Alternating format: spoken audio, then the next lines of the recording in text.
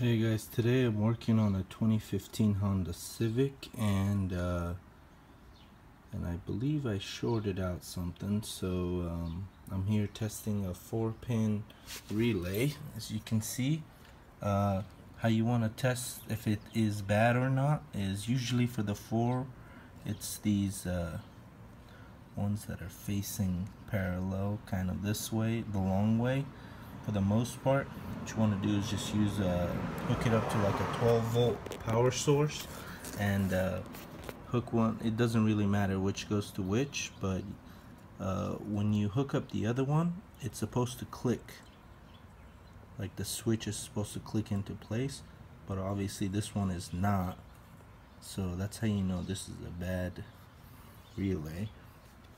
As far as checking it on the multimeter, you want to go to 200 ohms, and then you want to check the polarities. So you want to check the two opposite ones, the ones that are not charged, for any resistance. Now, if there is a lot of resistance, then there should not be any resistance. But we're gonna go ahead and test it. Usually it's like 1 or lower.